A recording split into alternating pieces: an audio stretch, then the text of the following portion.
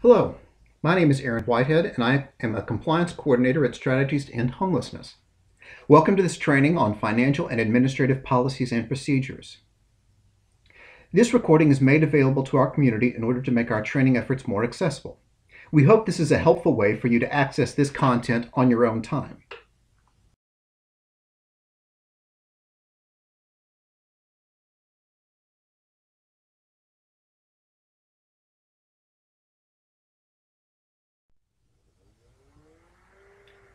Our hope in offering this training is to do the following: to better understand the importance of strong policies and procedures, to review federal, state, and local requirements, to gather tools to strengthen and support your organization. Please note that this training is not exhaustive. There are a vast number of federal requirements governing policies and procedures. We have chosen to focus on those most relevant to the awards administered by Strategies and those that are the most likely to present difficulties in planning and implementation. While I would love to take the time to discuss every aspect of grant eligibility in detail, I had to pick a few main topics so that this presentation didn't take all day. Here is a summary of what we'll be covering today. Number one, we will briefly overview the structure of policies and procedures and the different levels of requirements. Number two, we will go in depth on some of the key policies and procedures, discussing the specific regulations behind them and examining some of the difficulties in their construction. And number three, we will look at the why behind this approach and what else an organization needs to supplement the policies and procedures discussed in Section 2. We begin with an overview of policies and procedures. Good policies and procedures should function as the skeleton of an organization. They provide structure, balance, and strength to support the organization's mission. An organization does not, of course, function on policies and procedures alone. It requires the everyday input and improvisation skills of a number of staff working together toward organizational goals. Something else to remember is that policies and procedures can provide guidance for new employees, as well as document what the organization is already doing in order to provide a foundation of institutional knowledge so that the burden doesn't rely upon the memory of a few individuals. In addition to these practical reasons, many policies and procedures are mandated or required. There are many different authorities that might mandate that an agency have certain policies and procedures in place. Number one, legal requirements are those enshrined in law passed by federal, state, or local legislators.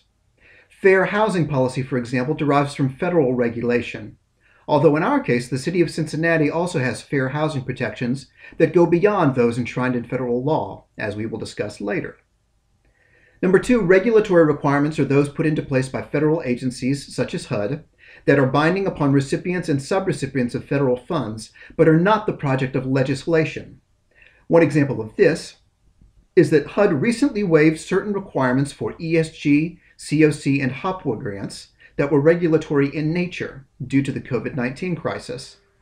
HUD does not have the authority to waive any legal requirements. Only the appropriate legislative authority can do so. Grant-specific requirements are, as the name indicates, requirements that only apply narrowly to certain grants or funding streams. For example, different federal grants have different record retention requirements, a fact that an agency with multiple funding streams should be aware of. Cincinnati is unique in that it has several required policies and procedures that are specific to the community. The COC board has the authority to require agencies to maintain and adhere to certain policies and procedures as part of their participation in the continuum of care. Lastly, some requirements are specific only to the funder. These requirements are typically set forth in grant agreements. The City of Cincinnati, for example, sets forth in its ESG agreement with Strategies that certain forms of insurance are required to be carried by recipients and subrecipients. Strategies passes these requirements along to its subrecipients in its own subawards. Also, I should state that this training will be reviewing only those policies and procedures that pertain to the financial aspect of your organization or the overall administration of your organization. Policies that refer to the administration and delivery of services for individual clients, say a rental determination policy for rapid rehousing or a participant termination policy, are not a part of this training. Having discussed some very broad principles, we will proceed now to look at certain specific policies and procedures. We will discuss some of the detailed requirements for each area, as well as some common issues or errors that Strategies has observed in the community. I have endeavored to list relevant regulatory citations where possible at the bottom of the page.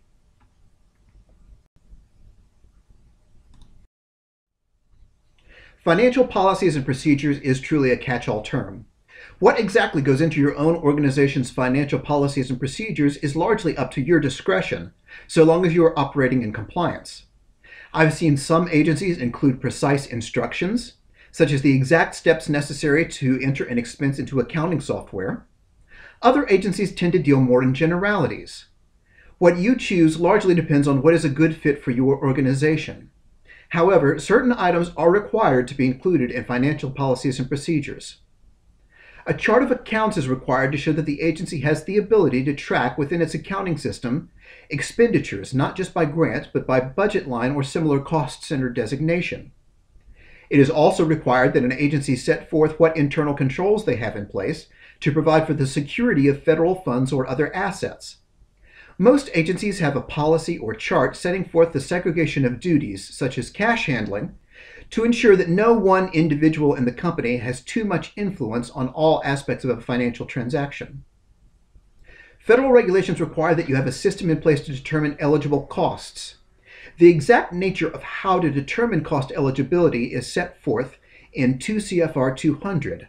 I've noted the more relevant sections below. The extent of this policy is largely up to your agency, although I don't know that I've ever seen a policy that was too thorough. Discussing eligibility and allocation in one's policies and procedures is an important safeguard to ensure that these principles of eligibility are part of your organization's DNA. Also, any travel costs charged to the federal grant must be made consistently with your agency's own policies and procedures.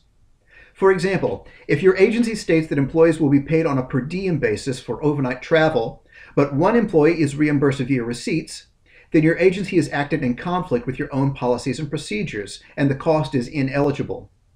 As a side note, many agencies include their travel policy in their employee handbook rather than their financial policies and procedures, and this is fine. Feel free to add any other policies and procedures to this list that help your agency function more effectively and consistently with requirements. Some examples of policies that are not required but can prove very useful are an audit policy determining the process for securing a single audit, including the process for going through procurement for audit costs, an insurance policy that sets out which policies the agency will secure and how the procurement process will be handled, an allocation policy setting forth how certain costs are allocated and how often the method for allocation will be updated or revisited. Any one of these policies may prove to be a good fit for your organization. There is a lot that goes into a procurement policy, and in fact, there are many very long trainings discussing the procurement policy alone. While we don't have enough time here to fully engage every aspect of a successful procurement policy, here are certain federal requirements that must be in any procurement policy. Number one, there are certain tiers of procurement, the small purchase threshold, the simplified acquisition threshold, that are set forward in 2 CFR 200. While your agency can set stricter requirements than what is set forth in 2 CFR 200, such as lowering thresholds, you cannot make them less restrictive. If your agency is using the precise thresholds as set forth in 2 CFR 200 with no changes, this should be made clear. Remember also that these spending thresholds should be a good fit for your agency. Smaller agencies would be better served with lower thresholds, and that they should reflect the relative importance or gravity of the cost in question. Number two, federal regulations forbid entering into businesses that are suspended or debarred from doing business with the federal government. If you're not sure whether an entity might be suspended or debarred, you can look them up in sam.gov. That's sam.gov. Strategies requires all subrecipients to sign a debarment certificate stating that they are not currently suspended or debarred from doing business with the federal government per the regulations. Number three, 2 CFR 200.321 requires that agencies must take all necessary affirmative steps to assure that minority businesses, women's business enterprises, and labor surplus area firms are used when possible. You will need to show some way in which you are meeting this requirement, and so it is recommended that these be written into your policies and procedures. There is a City of Cincinnati website with a list of businesses that could be helpful for this purpose. Number 4, one regulation that is not required to be written down but must be adhered to is that your organization not make unnecessary or duplicative purchases. One would hope that this would be common sense, but a best practice is to enter this into your policies so that it is absolutely clear. And lastly, your procurement policy can be further supplemented simply by documenting the way your organization is or should be operating. Is there a prescribed process for requesting a rental payment? Does your organization maintain a vendor list? And if so, how and how often is it updated? Remember that while these policies are HUD requirements, they are also opportunities to document processes for new hires and also to maintain institutional knowledge. This tool is the Procurement Claw, which I have included here as a helpful illustration of the many different methods of making purchases with federal funds. You'll notice that each manner of purchase is listed with short detail about some general statements of procurement. You can see 1 through 5 there, the different methods of making purchases.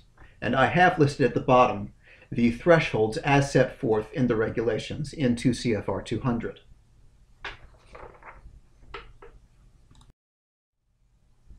Record retention is another policy that is required by federal regulations.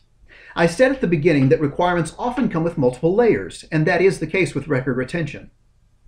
2 CFR 200 establishes a requirement for all federal awards that records must be kept at least 3 years after the end of the grant term. However, some individual grants have their own individual requirements that exceed the federal minimum. The HOPWA grant requires that documentation be maintained for at least 4 years after the end of the grant term, whereas both the COC and ESG grants require 5 years. While you could, theoretically, maintain a different record retention policy for different grants, I imagine that would be a colossal headache, and that it would be easier to come up with one policy that meets the strictest requirement. Our community currently is in the process of implementing HUD's HMIS data standards that will govern all agencies contributing data to our local system. While these standards have not yet been finalized, I thought it best to go ahead and inform you about these additional record retention requirements. These require that records of HMIS data must be maintained for 7 years. Also, there is an additional requirement that at the end of this 7-year period, all records, including HMIS data, be either destroyed or effectively de-identified. Record retention is a perfect example of these layered requirements, which can be a challenge when trying to adopt one policy that satisfies the many different layers.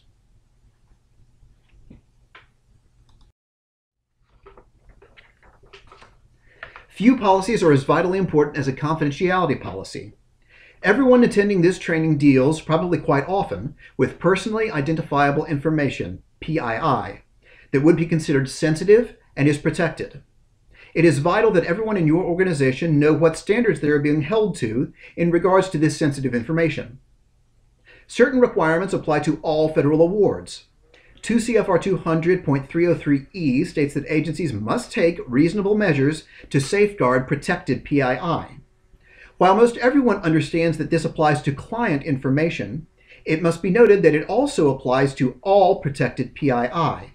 This would include also employee payroll records, personal information maintained on donors, any payment receipts or requests with credit cards numbers listed, etc. Make sure your confidentiality policy is broad enough to cover your entire organization and not just your participants. As with record retention, certain grants have more specific confidentiality requirements. One perfect example is the HOPWA grant. HOPWA, that's Housing Opportunities for Persons with AIDS, regulations and federal guidance go into much more detail about confidentiality due to the nature of the program, since all participants are dealing with a specific medical history that is sensitive and protected. 2 CFR 200.112 specifically requires conflict of interest policies for federal awards. It also requires that the agency report any potential conflicts of interest either to HUD or the pass-through entity, which in this case would be strategies, whichever your grant agreement is with. Exactly what qualifies as a conflict of interest is different for different regulations. There are certain specific requirements and prohibitions listed in regards to the procurement process, but for the most part, use your best judgment or feel free to consult relevant legal or regulatory authorities. One example of this is that members of the COC board all sign conflict of interest statements, as there can be a conflict of interest between their work on the COC board and the agency that employs them.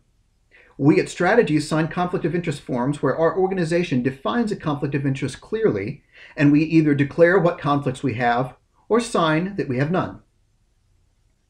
One thing we see often from local agencies is that their conflict of interest policy is not all-encompassing. Many policies state that they only apply to employees. The policy should, in fact, apply to employees, board members, volunteers, and any other agents acting on your behalf. The regulations concerning the drug-free workplace policy are, in a way, much easier, because there is a list of things set forth in 2 CFR 182.205 called "What must I include in my drug-free workplace statement?" I would encourage you to review the relevant regulations yourself, but to review it quickly. 1. You must inform employees that certain activities, such as those listed here on the slide, are prohibited in the workplace. 2. You must specify what action will be taken for those that violate the policy.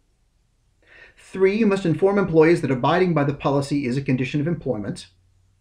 4. And here's the part most people forget, you must inform employees that they must notify you in writing if they are convicted for a violation of a criminal drug statute occurring in the workplace, and must do so no more than 5 calendar days after the conviction.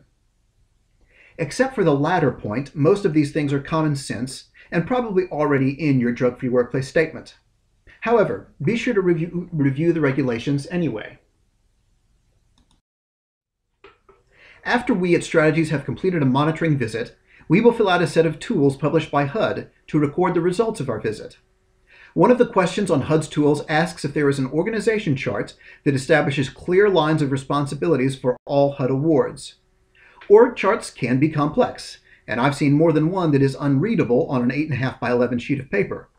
But it must be possible to trace the lines of responsibility from top to bottom of those employees working on the HUD award. Job descriptions, of course, should be an accurate reflection of what the people on the org chart are doing. It's impossible for HUD to follow around all employees and watch what they're doing, but it should be in line with what is set forward in their job description, and should be for eligible activities per regulations. It should also match the activities they are recording on their timesheets. Protection from housing discrimination is of vital importance. There are certain groups of people that are protected from discrimination by law, and this must be reflected in your fair housing policy. You should have a fair housing policy or similar policy that provides specifically for non-discrimination in housing. Many organizations have non-discrimination policies, but these are often specific to employment discrimination rather than housing discrimination. I have included here a list of those classes of people protected from housing discrimination by federal law. However, I must note that the City of Cincinnati, in addition to providing anti-discrimination protection for these groups, also offers anti-housing discrimination protection for other classes of people, namely sexual orientation, transgender status, and Appalachian regional origin. Anyone providing or facilitating housing in the City of Cincinnati should have these protections codified in their fair housing policy.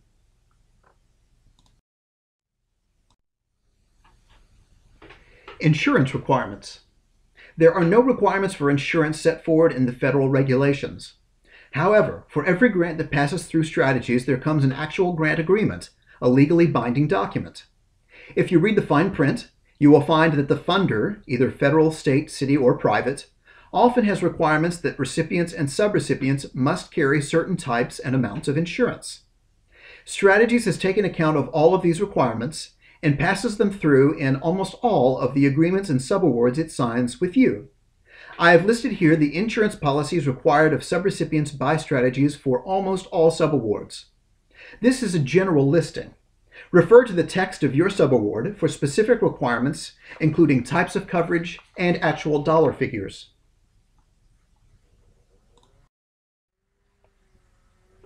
2 CFR 200.300 states that the non-federal entity, that's you, is responsible for complying with all requirements of the federal award. See also statutory requirements for whistleblower protections, and then it mentions certain specific federal laws.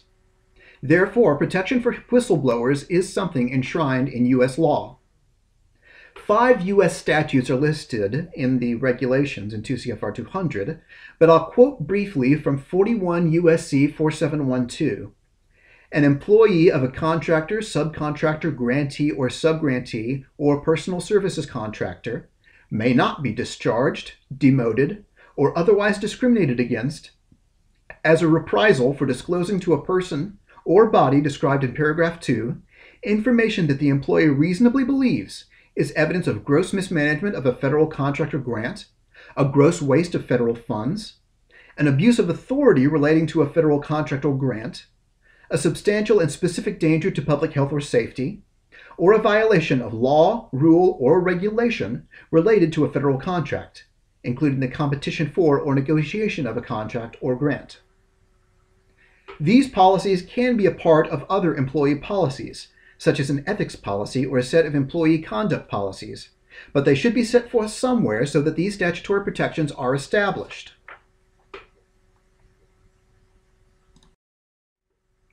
The policy and procedure requirements that I have discussed should be considered the bare minimum. We encourage you to seek more ways to document your agency's processes and to clearly set forth what requirements people at your agency should meet, what processes they should follow, and what protections they have. It would be impossible for us to make these decisions for everyone, simply because every program is different. Each project has its own particular problem areas. For example, an emergency shelter or a site-based project will have a set of policies associated with residents on site that a tenant-based rental assistance project would not. A domestic violence project has an entirely different set of privacy and confidentiality issues to consider. It's important to keep in mind that a good set of policies and procedures aren't just there to meet requirements, but to establish best practices.